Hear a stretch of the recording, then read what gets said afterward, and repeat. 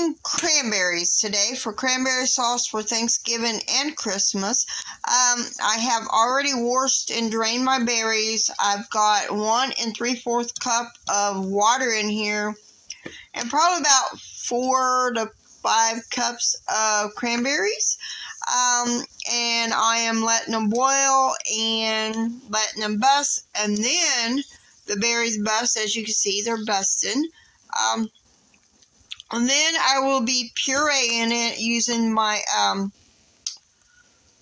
puree machine. I can't think of the name of it right now.